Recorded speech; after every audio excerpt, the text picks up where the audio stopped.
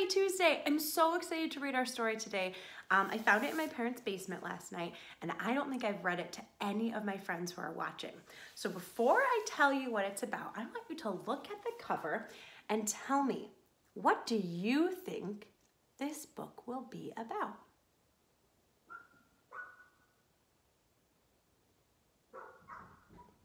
Ooh, some of you said that it might be about animals. You're right, there's some animals there.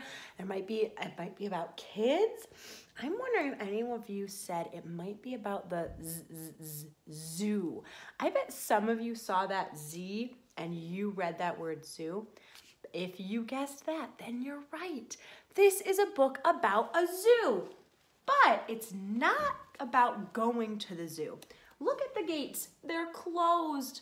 This book is about a zoo being closed. It's called The Zoo is Closed Today Until Further Notice. I wonder what all those animals are doing in there. The author is Evelyn Beilenson and the illustrator is Anne Kennedy. So Evelyn Beilenson, the author, she wrote the words. And Anne Kennedy, she drew the pictures. Oh, my friends, you know so much about books. So let's find out what happens in this book. The Zoo is Closed Today. Oh, there's the inside cover page. Those animals that have papers in their hands. And this one, his mouth is open. He's like this. I wonder why. The zoo is closed today until further notice. It was a warm and sunny day with not much to do. So Sue and John walked to the Kalamazoo. The gate was shut tight. All was quiet and still. Since inside the zoo, the animals were ill. Ill is another word for sick. Oh no, I hope they're feeling okay. A sign on the gate told the kids what to do. Be patient and wait till all's well at the zoo. That's what the sign says. Be patient and wait till all's well at the zoo. And this sign says closed. And there's a padlock, which is a word for a big lock. Oh no, this little girl's feeling so sad. Then, all of a sudden, from just down the street, their old friend appeared, Zookeeper Pete. They eagerly asked him if he could please say just what was ailing the animals that day. Ailing means what's wrong with them. He looked worried and wearied as he shook his gray head with a heave and a sigh. This is what he said. He has a little label under his shirt that says zoo, and this sign is the same one and it says closed. You're right, you were really listening. Edward the elephant has a cold in his nose. He gets drops up his trunk through a garden hose. Here is a bag of peanuts, and he has a handkerchief, which is like a reusable tissue. It's something that you blow your nose in and then you throw it in the wash and you can use it again and again. And what letter do you see on his hanky, his handkerchief? It's the letter E. E for elephant. That's a tricky one. Get well, Mom. The poor bunny's ears flopped to the ground. Her earache's no joke. Beth can't hear a sound. Oh, look, they're having a party, but she can't hear anything. Oh, and her kids are bringing her some food to make her feel better. I see carrots and cabbage. Oh, man, poor bunny. And Freddie the fox was having such fun. He forgot his lotion and got burnt in the sun. Oh no, look, he's playing with his ball. Oh, he's laying out, drinking a nice cold drink, playing with his friend the skunk. Do you see that skunk tail there? Climbing up the rocks, playing with his friend. I think that's a wolf. All day long from sun up until sundown. And now look at him. He's so red. Oh, Ouch, I bet that really hurts.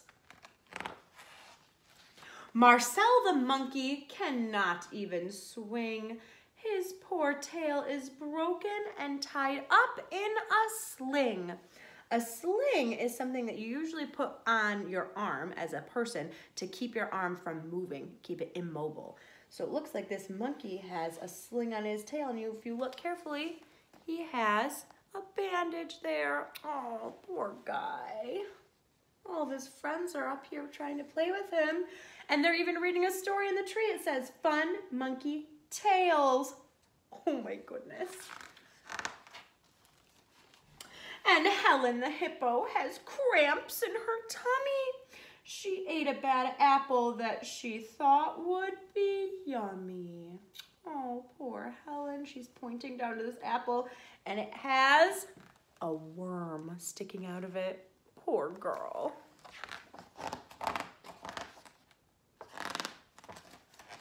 Our black and white zebra came down with the flu. Zeke lies in the shade feeling black, white, and blue. When I say I'm feeling blue, that means I'm not feeling really great. I'm feeling kind of sick or down. And so he's telling us that he's not blue the color, but he's feeling blue. It's kind of like feeling sad.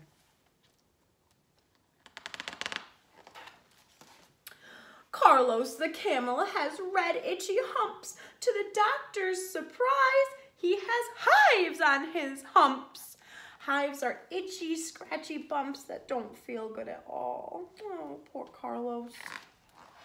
And Larry the lion, he refuses to roar. A tooth has been pulled and his mouth is still sore. Oh, look at his kids. They're trying to help him by roaring. And here's his missing tooth. Ouch, that hurts. Poor Fran the flamingo cannot sing a note. She gargles and gurgles to soothe her sore throat. When he's bringing her, Pete the zookeeper is bringing her a bunch of lemons, and she has pure honey and salt. Sometimes when you're not feeling well, your doctor will tell you to gargle with salt water or drink lemon and honey, like hot tea with just lemon and honey in it. Have any of you ever had that happen to you?